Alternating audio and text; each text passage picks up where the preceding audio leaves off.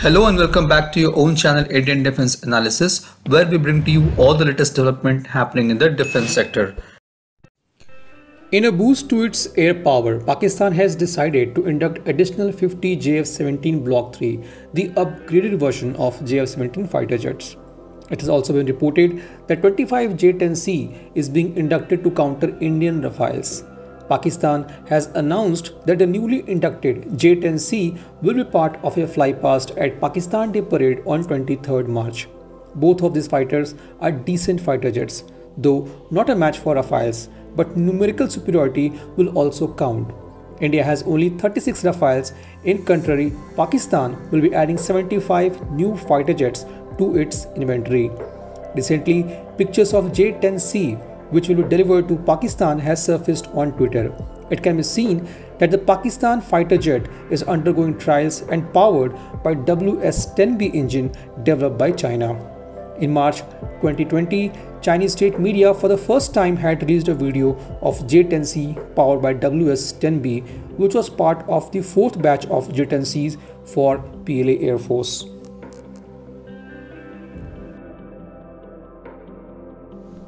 Earlier, the J-10C was powered by Russian AL-31FN engine, which can generate 79.43 kN of dry thrust and 125 kN of thrust with afterburner.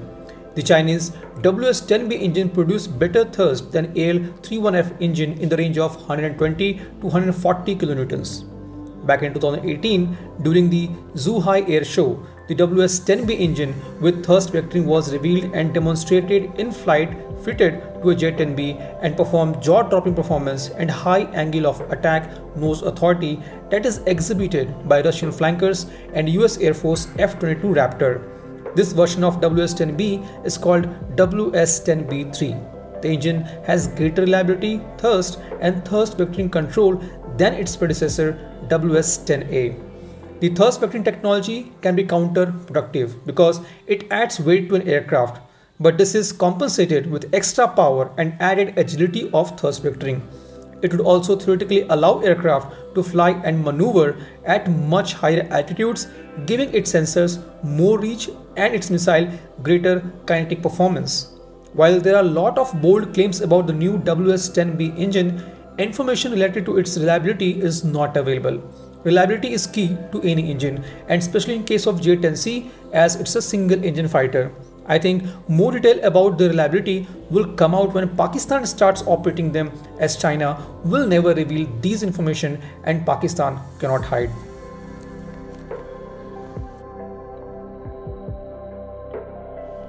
China has also developed a more advanced version of WS-10B engine called WS-10C. It will feature improved afterburners and is full authority digital engine control FADEC capable.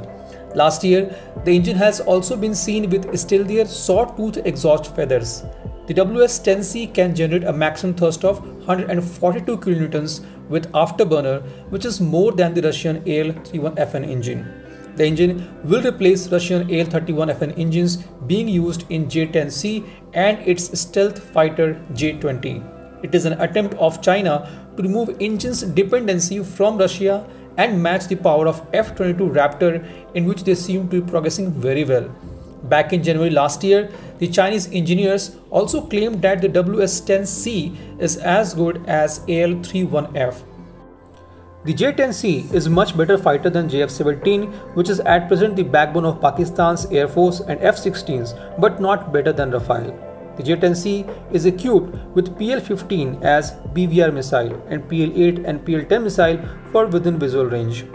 The PL-15 claims to have a range between 200 to 300 kilometers, but Pakistan will be getting its export variant, which has a range limited to 145 kilometers.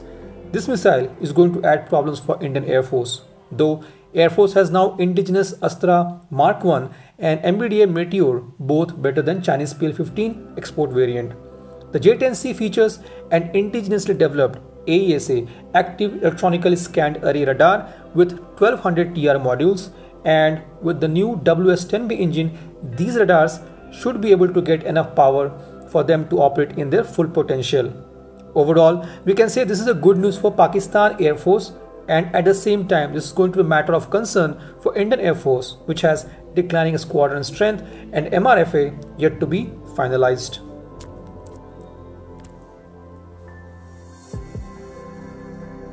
This was today's update. Please let us know what is your views about these in comment section. Feel free to post your comments and suggestions about any topic related to defense sector on which you want to hear from us. With this, I would like to say goodbye and Jai Hind friends. Please like and subscribe our video if you have not done already. We will be soon back with more interesting and amazing development happening in defense sector.